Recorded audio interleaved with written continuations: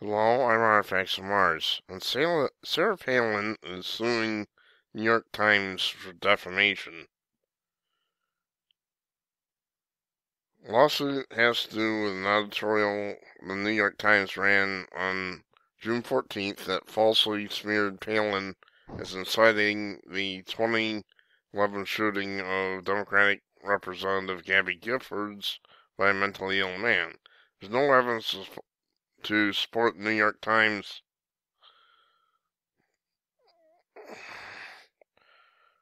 implication that Palin played a role in inciting Giffords' shooting.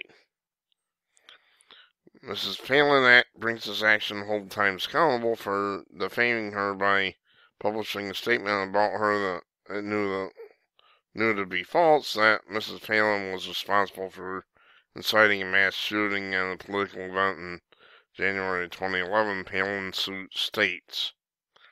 Specifically, on June 14th, 2017, Times editorial board, which represents the voice of the Times, falsely stated that as a matter of fact to millions of people that Mrs. Palin incited Jared Loughner's January 8, 2011 shooting rampage at a political event in Tucson, Arizona, during which he shot 19 people, severely wounding United States Congresswoman Gabby Giffords and killing 6, including Chief U.S. District Court Judge John Roll and a 9-year-old girl.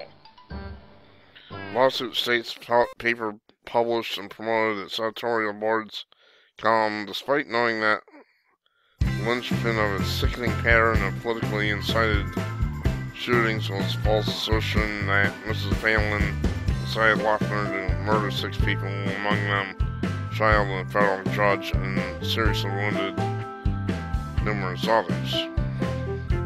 So it goes on by state, as public backlash over the Times' malicious column mounted. It responded by making edits and corrections to its fabricated story, along with half-hearted Twitter apologies, none of which sufficiently corrected falsehoods on paper it published. In fact, none mentioned Mrs. Palin or acknowledged that Mrs. Palin did not incite a deranged man to commit murder. Palin claims an editorial exceeded the bounds of legality, decency, and civility by publishing false and defamatory column. She's seeking a minimum of $75,000 in damages. The lawsuit can be seen below. Now, I can't blame her for suing,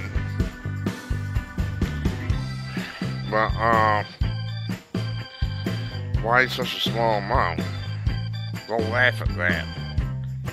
In the New York Times editorial, which has since been updated, others claim there is a clear link between the incitement between Jared Loughner's attempted assassination of Giffords and a map Palin had created that placed crosshairs over districts that Republicans needed to flip in the 2012 election. No such link exists.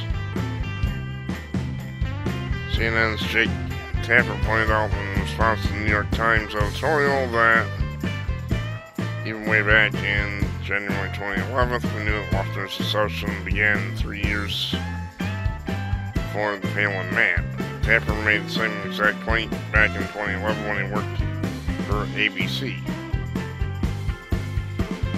After harsh criticism in the media, the New York Times finally added a correction that read, early version of this editorial incorrectly stated that a link existed between political incitement and 2011 shooting of Representative Gabby Giffords. In fact, no such link was established.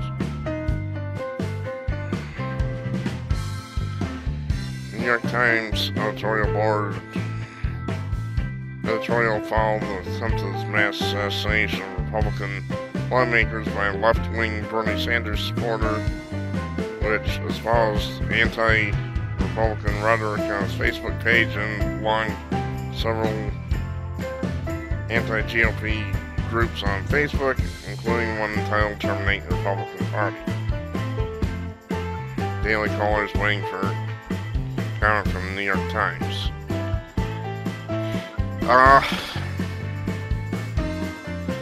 like I said, the New York Times is a definite snake in the grass. So I'm delighted that they're getting sued for defamation. I'm wondering, why such a small amount. This won't go anywhere. It'll be settled out of court. They'll hand her a chunk of change under the table and make it all seem better. And if you're suing for at least $75,000, you're suing for less than that, actually. That's not minimum, that's actually maximum.